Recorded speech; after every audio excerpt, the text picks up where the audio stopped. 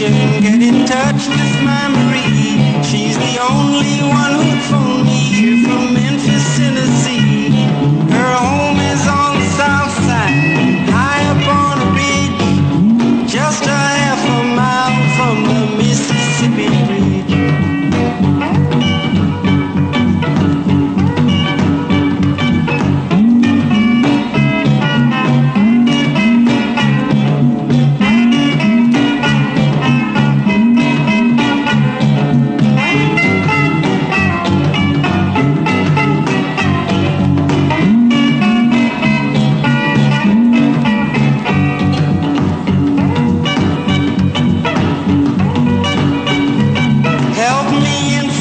More than that I cannot add, only that I miss her and all the fun we had.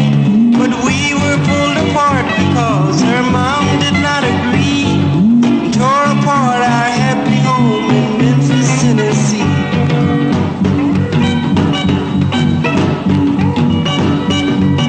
Last time I saw Marie, she's waving me goodbye, with hurry home drops on her cheek that trickle from her eye. Marie is only 6 years old. Information. Welcome. Try to put come in. Sit down. Get comfortable. Pour yourself a beverage of some kind. Relax. You've entered my living room. And you're my guest, so thank you for coming. This is Joe's Records and Tapes. That's what we're calling it. I'm Joe Hagan. We're here at the behest of Janklow and Nesbitt, my literary agency. Thank you to them for getting me involved in this craziness, and I'm happy to be here. We just heard, of course, Chuck Berry. And Memphis, Tennessee, a little bit of a spiritual homage to our guest, Peter Guralnick, who's going to be coming on here in a little bit. I'm very excited about that. Personal hero of mine, kind of his biographies, I say plural, of Elvis. Of course, you probably know these. This is like on the, Mount Olympus of American, not just music biographies, but just biographies. I mean, when I wrote my book, Sticky Fingers, this was just like a shining light on the hill that I hope to achieve anything even close to it. And Peter is somebody that I have come to know a little bit, and for that I'm grateful, and I'm so glad that he's agreed to come on here. So we're going to do that in a little bit. I'm going to play a couple tracks for you. That Chuck Berry track comes from this... it's going to be backwards on your screen, but it's Chuck Berry's Golden Decade, which is like two of his albums compiled together. It's a fascinating record. You can probably find this for like $5 in a record bin somewhere, but fascinating thing I just discovered yesterday. Some liner notes in here by one Marshall Paul. Marshall Paul. Never heard of this Marshall Paul. So I looked him up, and he doesn't exist, really. It's the nom de plume of Marshall Chess, who was the heir to the Chess Records fortune, son of Leonard. I'm going to say that he was not a great liner note writer, but he's an interesting guy.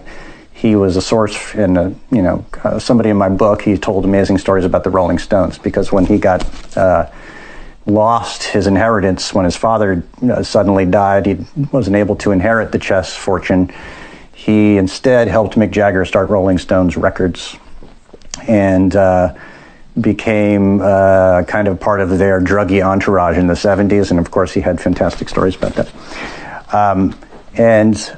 Of course, the reason I wanted to also bring up Chuck Berry, and I'm going to play a song very soon, but it's just to say that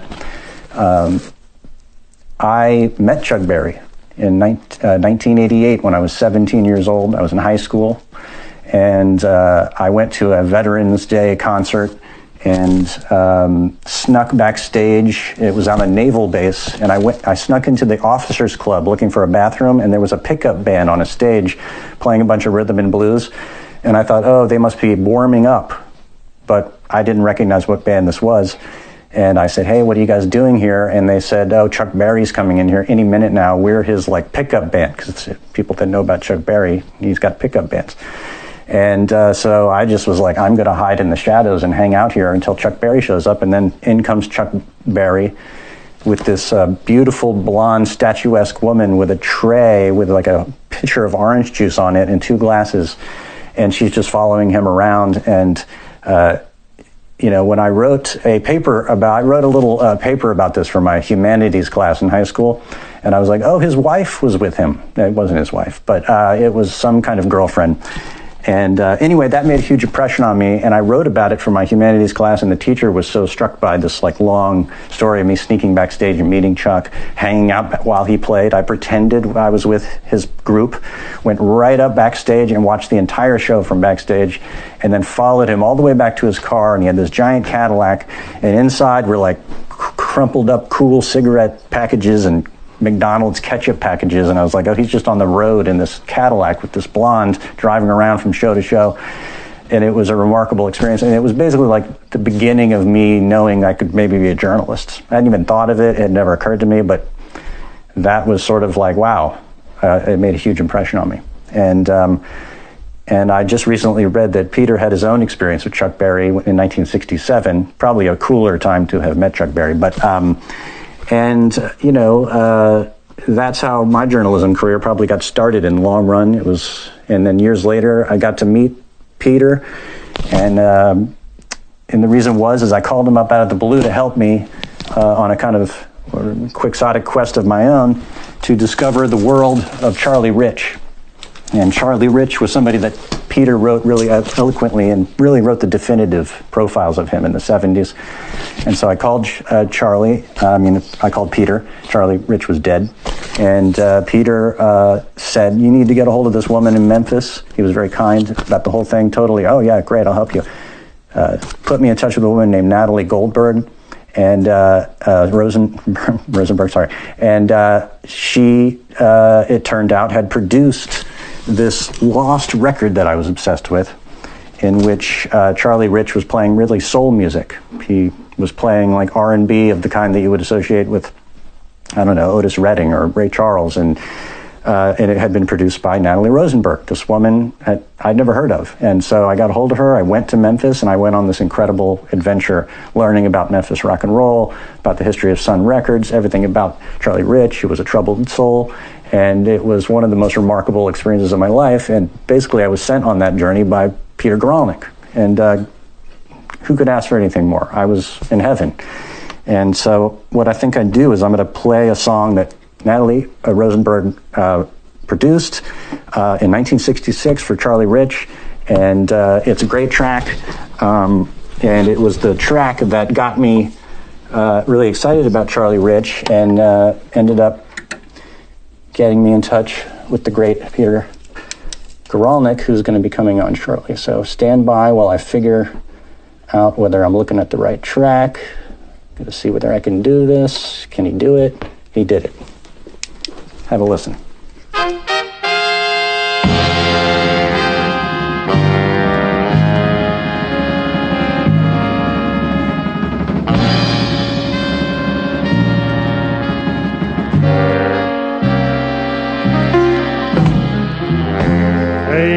How you tempt me, my heart beats faster, but not as fast as when I hear my lover's name.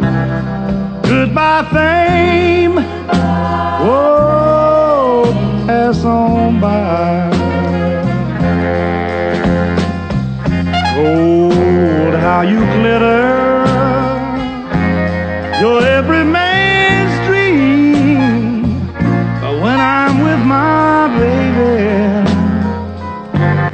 I'm rich as any king. Goodbye, gold, pass on by. Pass on by. I won't cry,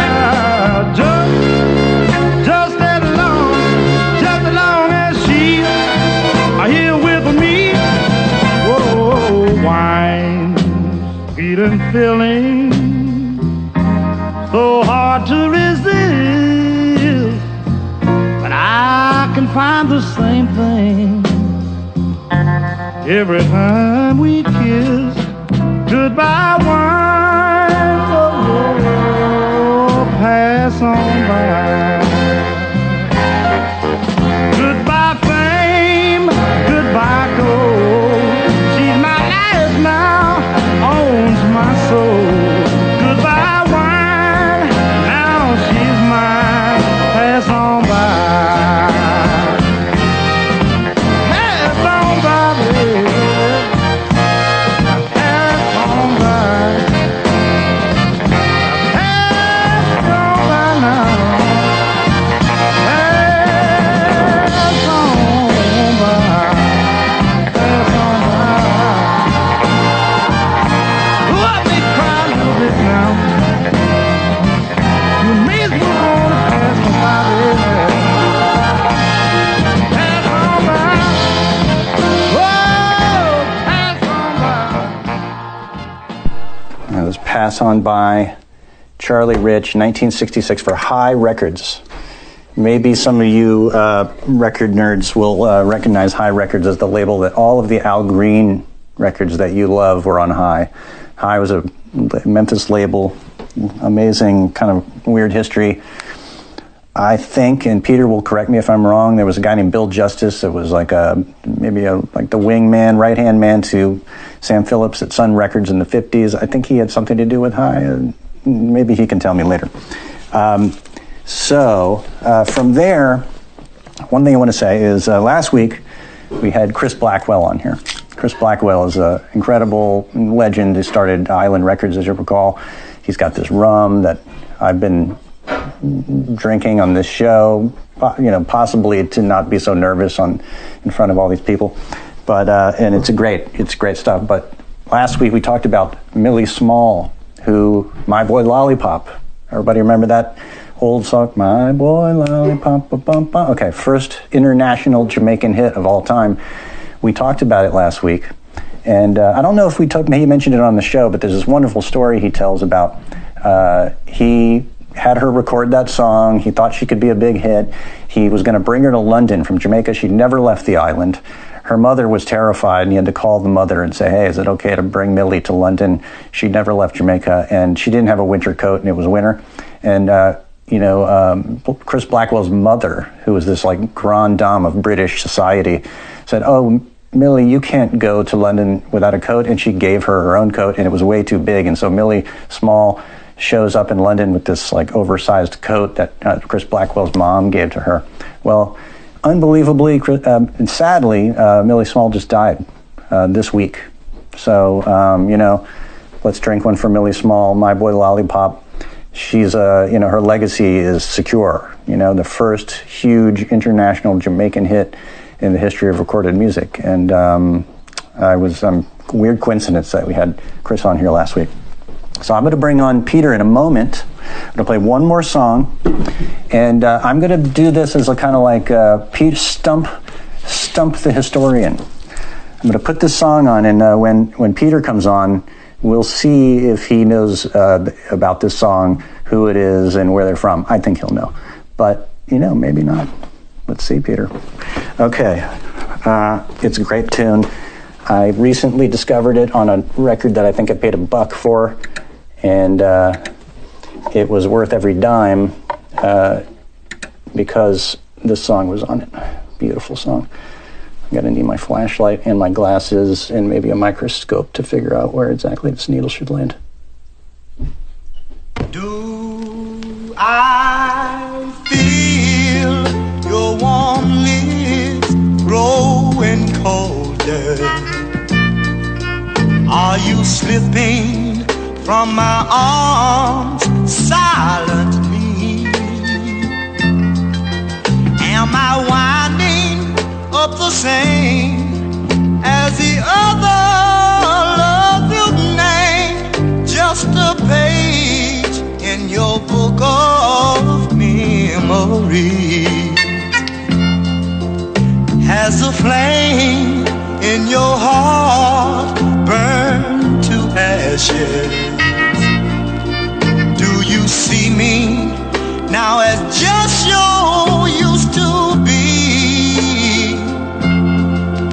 Though you've hurt me, please confess, am I like all the rest, just a page in your book of memories? Just a face in a crowd, your arms gather. Just a name on a list that grows and grows. Just a sigh, just a kiss, just a thrill. Just a chapter that seems about to close. Have we come to the end of our story? Are you playing the last thing now with me? Are my dreams turning to dust? Is my love for you just one more page in your book of memory? Oh, one more page in your book of memory. Tell me one more page in your book of One more page in your book of memories. That is an artist whose name I'm not going to reveal just yet, but I'm now going to bring on our friend. Here I am going to invite. We're going to pray for a technological success. Comes. All right. Got to put my headphones on so I can hear you. Hello. Well, here I am. I'm just a page in your book of memories. You may. So I'm going to give it to you. I'm going to give it. Can you name the artist? And you know, the thing is, I have in mind a song that I'm going to write, which is I've forgotten more than I ever knew. You know, I think that's actually, believe it or not, that's close to the lyrics of an Esther Phillips tune. I've forgotten more than you'll ever know. Yeah, that's, yeah. Than I ever knew. Now that's a variation, but I'm sure somebody's done it. You know. Well, that was Percy Wiggins. Oh yeah, the brother of the great Spencer Wiggins. That's right, and they used to be Spencer and Percy. I had no idea. I wouldn't have known that. I mean, other than having heard it before, I would not have known that, and I didn't. Yeah. Well, I feel honored to have stumped, my hero, Peter Guralnick. Welcome to Joe's Records and Tapes. That's what we're calling this craziness. I appreciate you doing this. This is your first time on any kind of video contraption like this, and you're new even to Instagram. So I feel like very honored to be bringing you, or maybe ashamed and embarrassed to be bringing you into this ridiculousness. But and in this age of social distancing, to join up at this time, right? I guess it's just the right moment to do it. It is, absolutely, and I feel so great that we're going to connecting, and there's other people that are coming in, and they're going to hear and talk to us. So you heard me telling that story about meeting Chuck Berry when I was 17, and that was like a huge thing for me. You know, I didn't realize what it was until later. You know, it metastasized into, I can go and sneak backstage and write about anybody. And I love music. And, I think that maybe within a week I bought a guitar, and I still play guitar to this day because it was so huge of an epic experience. Tell me about your own story, maybe your genesis story of like learning about music, knowing that you could write about it and loving it and having, was there something similar? Well, no, I mean, it's kind of a variation of it, I guess, because I always wanted to be a writer from the time I was a little kid. I had two great ambitions. I wanted to be a writer. I wanted to be a Major League Baseball player.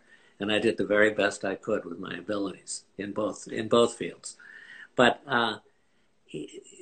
when I was 15 or 16, I just fell into the blues. I mean, I can't explain it. I can't name it. I can't tell you what it was that kindled me, but a friend of mine named Bob Smith, his brother went to the Newport Folk Festival, came back with a whole bunch of records. Among them was some blues. And Bob and I just totally flipped over, we heard Big Bill Broonzy or Leadbelly or Lightning Hopkins, and we just never turned back.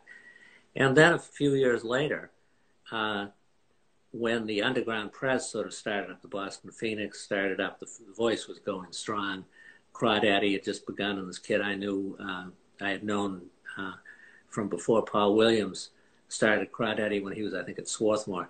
Anyway, this underground press started up, and a couple of people asked me if I'd like to write for these publications. And I said, well, yeah, sure, but only about blues. I mean, Crawdaddy was not a blues magazine. It was about the Grateful Dead. It was about Jefferson Airplane. It was about Moby Grape.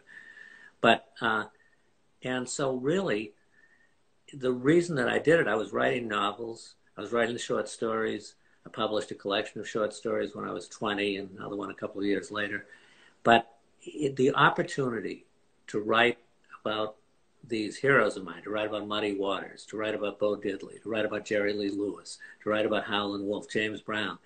It was just something I wanted to tell the world about this. And there was no outlet for, they were never mentioned in the mainstream press. They were never brought up in the mainstream media or in mainstream culture. So to be able to tell people about the James Brown show, that this was the greatest live theater I'd ever seen, that this was a happening beyond, happenings were very much in fashion then. This was a happening beyond anything that anybody could imagine. That was really the thing, and it was just that, and that's what has sustained me ever since, was writing out of my enthusiasm for the music and trying to tell people about this music that was so great to me. Well, you mentioned James Brown. Tell me about that. Tell me about your experience seeing him. Where did you see him? What was that like?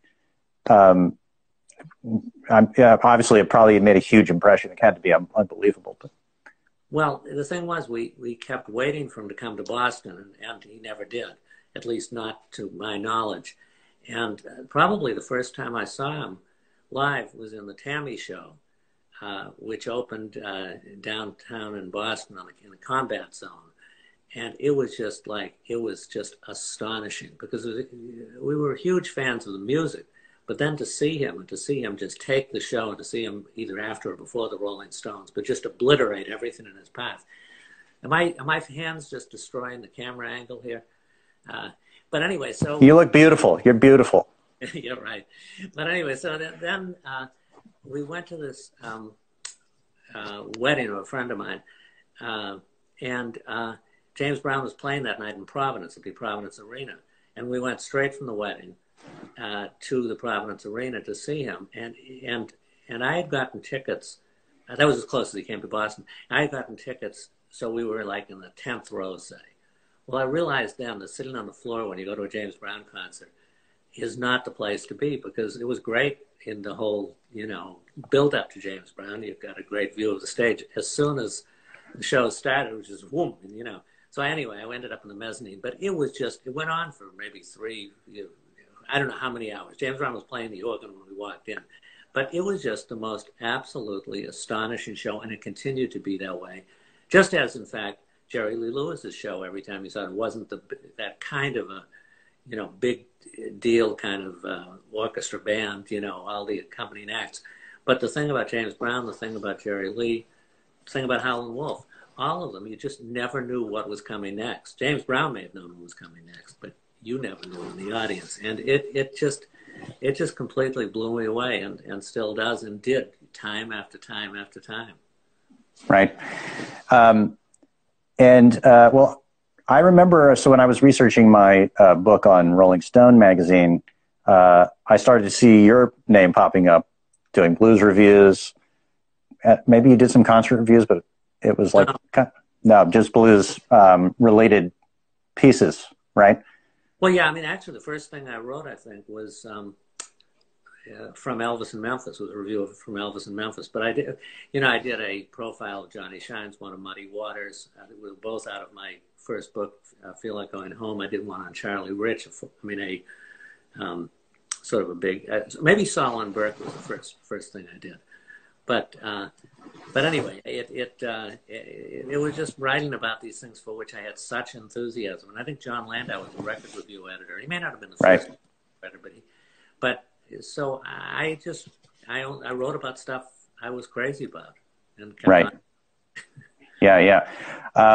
So I've always wondered, ever since I read your Elvis biography, which was my introduction really to your name and work, and then I went back to read the other stuff. Feels like going home and feel like going home. I always wondered, did you see Elvis? Did you see him play? Yeah, in '71 at the Boston Garden, seating 3909 for Celtics games, but more, I think, for Elvis. Yeah. And it was great. It was, but it was a kind of a tableau by that time. I mean, he put everything into it. It wasn't like at the end. I mean, there was a lot of oomph in it, I guess, but it wasn't like James Brown. I mean, I would have liked to have seen Elvis at the Eagle's Nest, back in 1955 or something. I mean, or many places. I mean, but I'll never forget that when he came back at the end. I mean, I think it was an encore. It was one of the last songs, and he did "Funny How Time Slips Away," and it was one moment when things just slowed down. Yeah. He stopped, and James Burton was playing dobro on that, I believe. And it was like, he sang the line, "Gotta go now," and everybody's going, no, don't go, Yeah. Back some old day. And so that to me was just, and I loved seeing it. I mean, we went in on the subway, and everybody there was going to the Elvis concert, and was sort of feeling a sense of commonality, or just a community, I guess, that you rarely got, or I rarely got anyway, in those days. And so it was the whole thing was kind of a thrill, but not a thrill that I particularly wanted to repeat. And I never was that interested in seeing him in Vegas or anything. So, anyway, it's not like I don't mean to be snobby about it or anything, but it was cool. It was really cool. It was really cool, but it wasn't like James Brown. Right. Well, that wasn't his moment in the culture. It was like an oldies act already. He was a kind of, yeah. But I did see Al Green when he was still Al Green with the E on the end, and he had the one record out, Backup Train, and he opened for Aretha Franklin at a place that's now the Wang Center, but I think it was the music hall then. And during the intermission, he was out in the this is Al Green with an E, Albert Green. He was out, in the lobby, selling his records, wearing this sort of ice cream white suit. So that was my first exposure to Al Green. Wow. Yeah, and I have to imagine it was pretty epic. Well, no, because he only had the one song, and I think he did it 2 or 3 times in the set. I mean, it was cool and everything, but he was just the opening act for Aretha, Right. Wow. Well, and then Aretha, you mentioned her as like an aside in that anecdote, but that must have been on its face kind of like unbelievable experience as well. But I've always wondered how you ended up writing an Elvis biography. I mean, you had so many sources in the world of Memphis. I take it, you'd been for years knowing people in that world. Maybe you knew some of the Memphis Mafia guys. I don't know, but his entourage. I didn't know them until I became great friends with Jerry Schilling over the course of writing the book, but I hadn't met any of them early on. I had met Scotty Moore. I had met some of the musicians, but no, what happened was, I signed on to write the script for a documentary, which got made and which was fine, but from which I took my leave. It was a 1/3, 1/3, 1/3, and 2/3 of the way through, I took my leave, and I think by mutual agreement, we were both glad to be rid of each other. But in the course of doing it, I had an exposure. Remember, this is before the internet, it was before mass communication. It was in the days of the caveman and woman. But I got this exposure for the first time in order to write the documentary to all these interviews Elvis had done back in 55, 56, not so many in 57. I mean, there were very few interviews, and I'm listening to him, and I'm listening to him answer the questions. And I'm thinking, all of a sudden I'm thinking, wait a minute, I've written about Elvis before. I've written about him from the outside. I've sort of imposed my construct on what I think Elvis must have been or must have thought or must have been looking for. But man, this is somebody who could speak for himself. And that was when I got the idea of doing the biography. It was just the idea of trying to write something that was like the profiles that I'd written. I mean, the attempt, I'm not claiming the achievement, but the attempt was always to write from the inside out, not to write a thing from a great distance where I leaned back like this and I said, well, let me tell you about this or that. I wanted to, if I was looking at Waylon Jennings' world or Solomon Burke's, I wanted to look at their world as much as I could. And it's limited how much you can from the inside out. And with Elvis, that was what I set out to do. And it was all really sparked by listening to Elvis in those early interviews and realizing how well he carried himself, how very not just articulate, but eloquent he was, and how inward looking he was at that stage. I mean, which was not the common the traits that were commonly attributed to him. So that was really what started me off, and I just tried to dig in deeper and deeper, and this is why when I before I ever did the Sam Phillips, I said, this is the last biography I'm ever going to write, because, you know, if you get out of a biography alive, you're doing pretty well. I mean, it's all absorbing. And after doing these biographies for, I guess I started Elvis in 88, beginning of 88, and Sam Phillips ended in 2015. So that was 27 years. And I thought, well, that's enough. I can attest to that biography comment. Yeah. I mean, and also, I also know from having written a biography that, you know, you go in with some rough thesis in your mind about what it might, you know, what the arc of it might mean, or what, if there's some sort of cultural framework you're going to put around it. You go in with like biases, you know, basically, and then these get all tousled around and you come out the other end in a completely, sometimes a similar place, but not exactly. What was did you have an initial thesis about Elvis, and what was your take on him culturally? No, I don't think I did have an initial thesis. I think my aim, and this takes a lot of discipline, was to set aside all preconceptions, because you're absolutely right. One tends to go in, if you're thinking of yourself, you may have all kinds of views. I mean, I may have all kinds of views. I'm not putting this on you. But what I tried to do was to set that aside and basically to deconstruct everything that I possibly approached, so that even something like Albert Goldman's biography, which I think, you know, is utterly abhorrent, but I tried to look at it from the standpoint not of where he's trying to create some sort of a sensation or he's jumbling time in order to make a thematic point, but where did this come from? Where did that come from? It wasn't all that much, but it was still, it gave me some sense, some way of looking at it. But really, I mean, I'll tell you a better example is with Sam Cooke.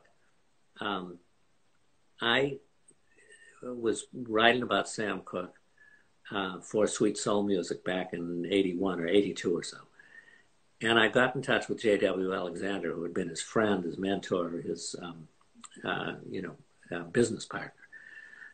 Just a great guy. He had managed the Pilgrim Travelers, sung with the Pilgrim Travelers, played semi-pro baseball. He was just a wonderful guy. But I mean, I didn't know him at all at the time. I learned that he was a wonderful guy. And I went in with the idea that, you know, the Sam Cooke, the 10 pages or so in Sweet Soul Music, or however many, it was going to be the story of he gained the world but lost his soul.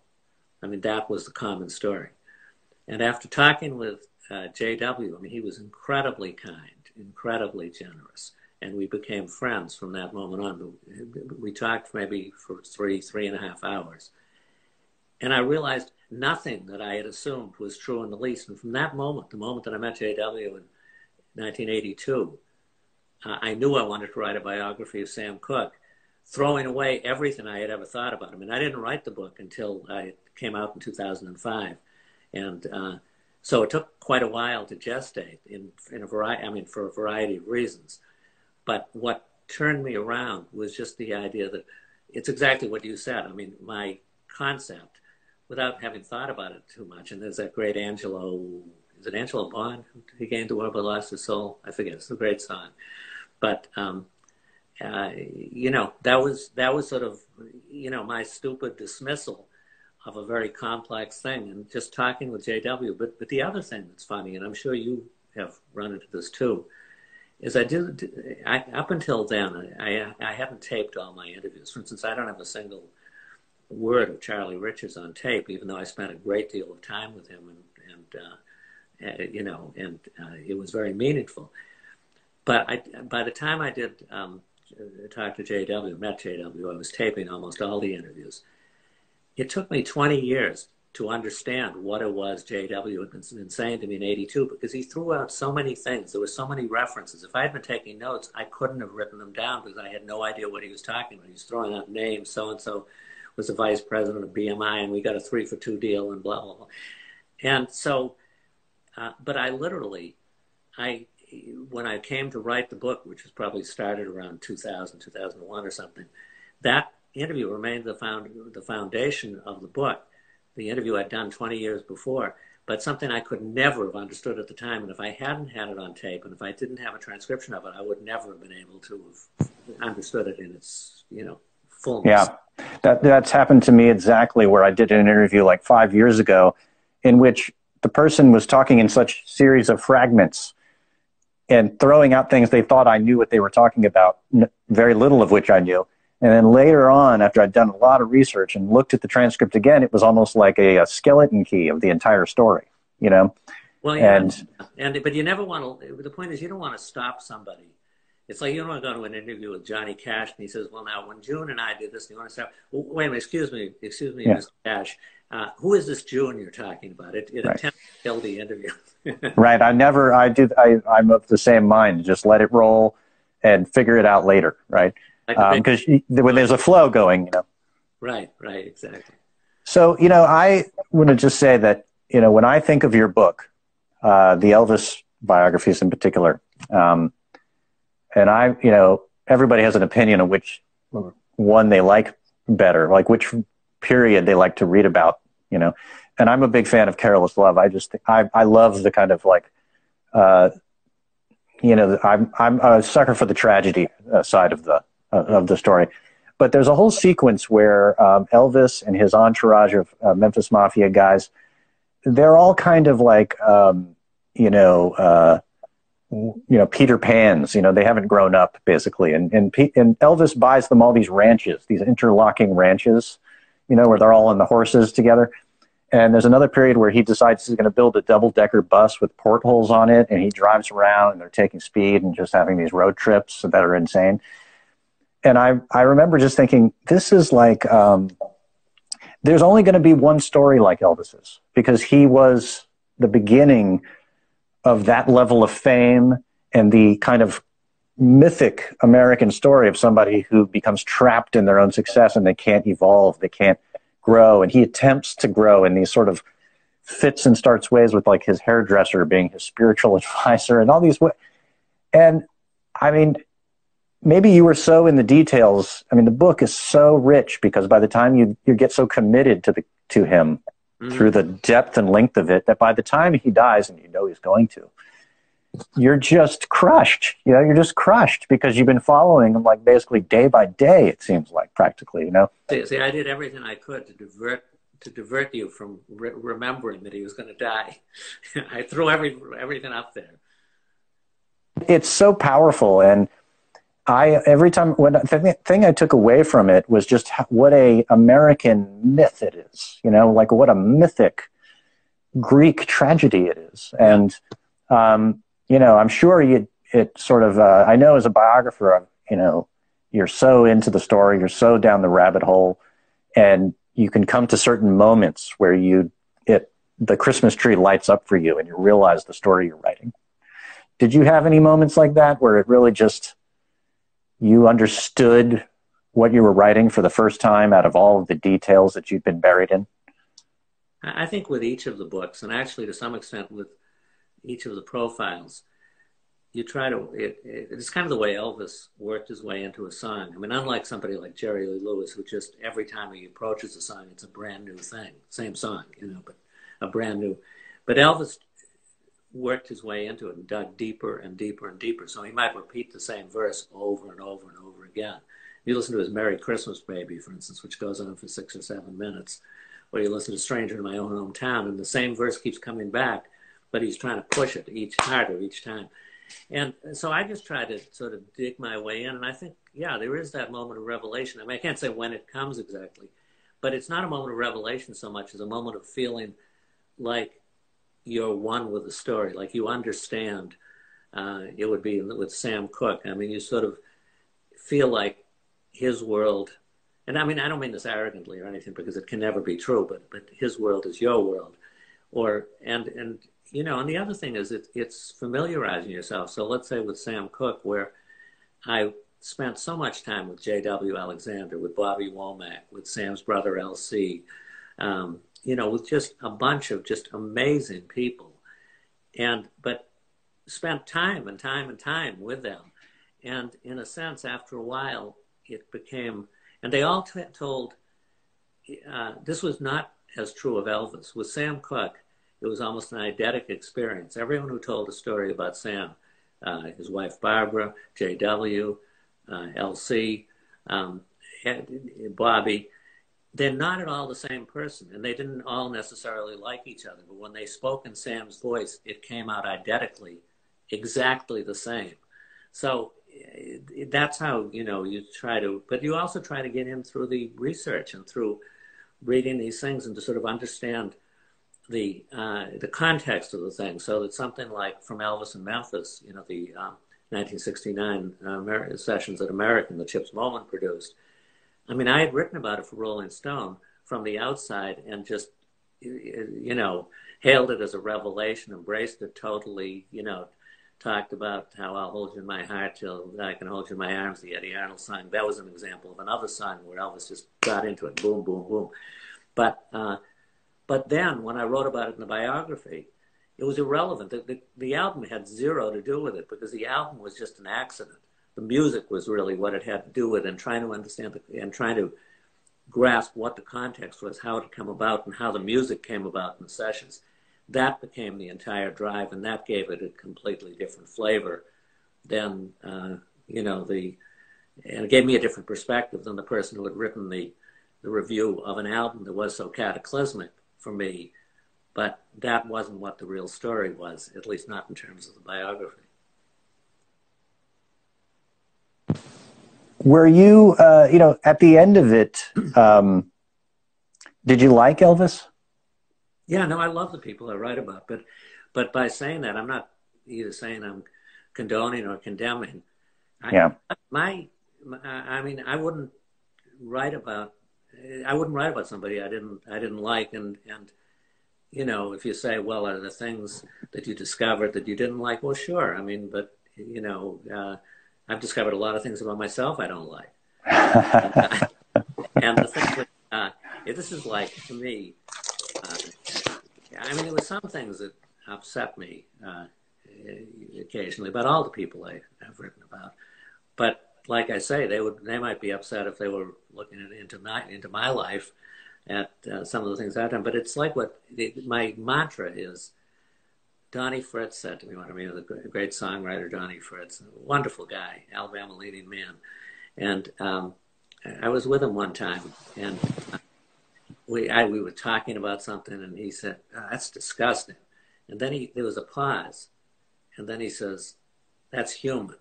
And that's really the attitude that maybe I always have, but I've definitely come to adopt, is people don't do things that aren't human. So you don't want to write about somebody by whom you're absolutely repulsed, or, you know, that you feel has abandoned all moral codes, or even more. And I mean, I don't mean to be relevant to the present time, even more a person who is incapable of feeling shame. That's right. Something I want to write about. Right. But the point is that when good people essentially do bad things, they're not doing inhuman things. They're doing things that, you know, they're human things, and that doesn't mean you're saying they're good, but they're not. Anyway, so no, and the thing with Elvis, one of the biggest surprises to me, or one of the biggest revelations, was as a kid, I discovered Elvis through the blues, and it was, I didn't hear Mystery Train and That's All Right and Good Rockin' Tonight, you know, all those Sunsides until Elvis was in the Army, and they put out a couple of albums that had the Sunsides on them. I just hadn't heard them. And I knew the blues things by then. I knew Little Junior Parker. I knew Arthur Crudup. I knew Wynonie Harris. And it wasn't that I was looking for somebody to replace them. It was just I recognized, to me, Elvis was a great blues singer, and that's what sold me on him. So from that point on, I'm saying, yeah, he's a great blues singer. Well, why is he doing these songs? He should be doing blues.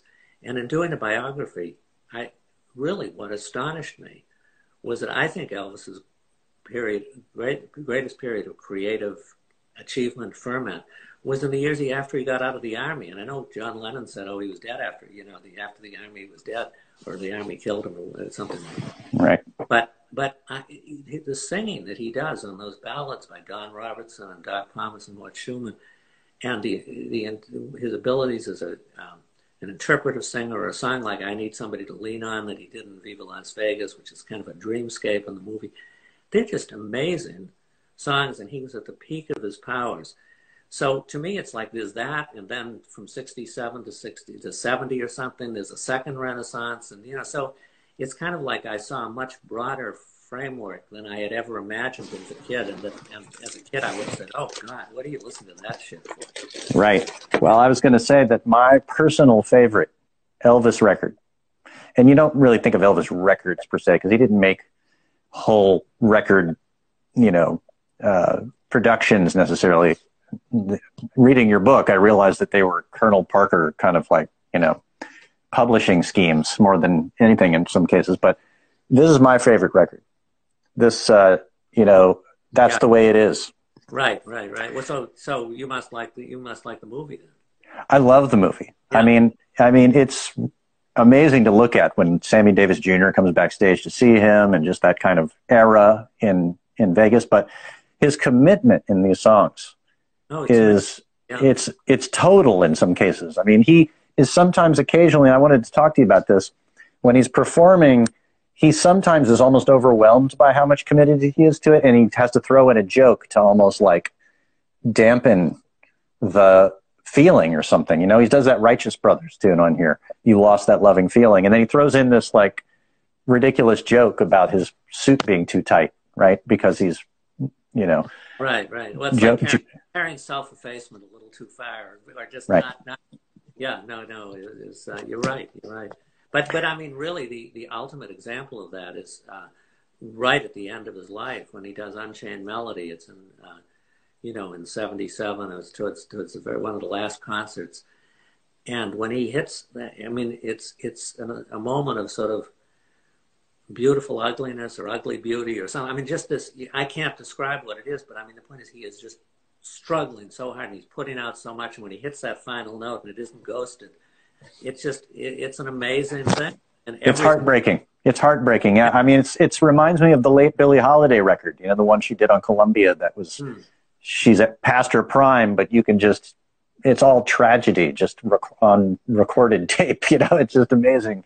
And the effort and the commitment is still there, and the instrument is failing, and then the tension between those there's something incredibly beautiful. So one thing to switch to Sam Cooke, I'm just now reading that book, and I'm still in the period of he's in the church period, but and I love the Soul Stirrers, the group he was in. I mean, amazing stuff. Any Day Now, that tune, Any Day Now. If you're out there, Google up Any Day Now, Soul Stirrers. Holy moly. If you want to hear a mind blower. The voice that can go from and you go way up. I mean, the range of Sam Cooke is incredible. But I also was reading some articles, you know, there's all these theories about his end. And I'm sure you've contended with this plenty. But there's one story of how he died that on its face just seems kind of pathetic and horrible. You know, he comes back from a bar with a gal at a motel, and she runs away with his pants. He runs out, and the motel manager shoots him in the office. Okay, if you want to go look that up, people viewing, you can go look it up. But then there's all these alternative theories about like what actually happened. and because the woman that he was with had been a prostitute, and the woman that was running the motel might have been a madam, and there's some theory that he might have been set up, right? Did you ever kind of conclude anything? Did you go around those different avenues and conclude anything about what, was it just what it looked like? Yeah, no, I went into it in quite a bit of detail in the book, and I think it was pretty much what it looked like. I mean, there's always going to be conspiracy theories about everything, and you can't ever prove a negative. You can't do that. And nor can you dispel a rumor or, the kind of, but no, I think that it's fairly logical what happened. And if it was a plot, it was a plot that done by a mastermind who had to have foresight to the extent of knowing exactly where Sam was going to be in a totally unpredictable evening. I mean, you can see what he did over the course of the night, how he met the bar of the restaurant. He was with his engineer, Al Schmidt, and Joan, and Al's wife, Joan Dew. And they went to the Hacienda, which was a common place for musicians to go. I mean, up until I got into it, I thought, oh, why would you go to a seedy motel like that? But they all went there. They stayed there. Many of the musicians that came to town. Sam had acts of his, like the Sims twins, who played at clubs in the neighborhood. So that was all fairly logical. But really what was most logical of all, and I hate to give this away, so if somebody hasn't read the book, don't listen. But it was really embedded in Sam's character. And you can see over the course of the book, Sam's life, you can see 3 or 4 times before this when he became so enraged and went so far beyond, just what he should have done, that it would have been far more likely that he would have been killed in those situations than he was in this. But I think he was so enraged that this woman runs off with his pants, which appeared to be her, MO, trusting that he was so drunk and would be so embarrassed he would never come after her. And but his father, Sam's father, had taught all of his kids, I think it was 8 kids, never allow yourself to be disrespected. It doesn't matter. Don't ever let anybody, disrespect you, and you go after them if they do, no matter who they are. So, but Sam carried it to an extreme, and even his brother Charles, who sort of styled himself as the original gangster, and he spent a fair amount of time in jail, and he was a tough guy, but he had to call Sam off. For instance, when they were arrested in Shreveport, he said, "Sam, they're going to kill you. They are going to kill you here." When Sam just would not let it go, and that's really what A Change Is Going to Come came out of. But he got arrested after being turned away from the hotel and the motel where he had reservations, which oddly enough was a Holiday Inn, which was the first chain to be integrated in the South. So I don't know why it happened, but that is what happened. And he just would not let it go. And that would have been another occasion when he could easily have been killed because his anger wouldn't let him let it go. Wow. That is, I wasn't aware of, that's the genesis of that song. Oh, yeah, hearing Blowing in the Wind, which J.W. had given Sam the Dylan album, and that was a tremendous influence, and I think the March on Washington. But he wrote A Change Is Going to Come just maybe weeks or after the incident in Shreveport, which made a tremendous mark on him, I think. Right. So this is the point when I want to start. We've got about 7 or 8 minutes left in this recording, and I want to dedicate it to talking about Charlie Rich for a minute. Sure. As I mentioned earlier, I called you up one day asking about Charlie Rich, and I knew I'd read your stuff, and I was obsessed with that point. I know you know this feeling, like you get involved in some recordings, and it becomes your muse for some kind of like madness that you have to pursue, and that's where I was at that moment, and I had to know more about. Pass on by. What's that? I say you were not going to pass on by. I was not going to, exactly, right. And I just didn't know anything about it, and I went on this whole journey to discover who he was, and he was, this real kind of, in many ways, a tragic character himself, although he, got through some passages. But he had, what fascinated me most about it was that his wife, Margaret Ann, was sort of his, they had this real volatile love-hate relationship, but she was a part of his creative life. You know, she wrote songs for him big time. And, you know, just I'll only note there's this, my favorite anecdote is when he goes into Sun Records, or she goes in with a tape initially and gets him a audition with Bill Justice, I think. And, you know, he hears all of Charlie Rich's jazz piano stylings and, you know, hands him the Jerry Lee Lewis album or whatever and says, when you get this bad, come back. And I don't know if that's an apocryphal anecdote, but it's hilarious. But like, you got to know him and you also recorded his last record pretty much. Yeah. Which is an amazing thing. And I thought I read somewhere, but I don't know the story, that he actually sang or wrote or recorded a song inspired by you. Is that right? Well, or something you said? No, what it was that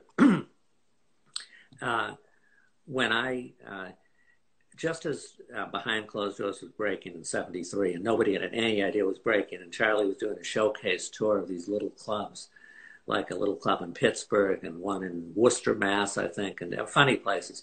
And he was playing Max's Kansas City, and I went down to see him down there.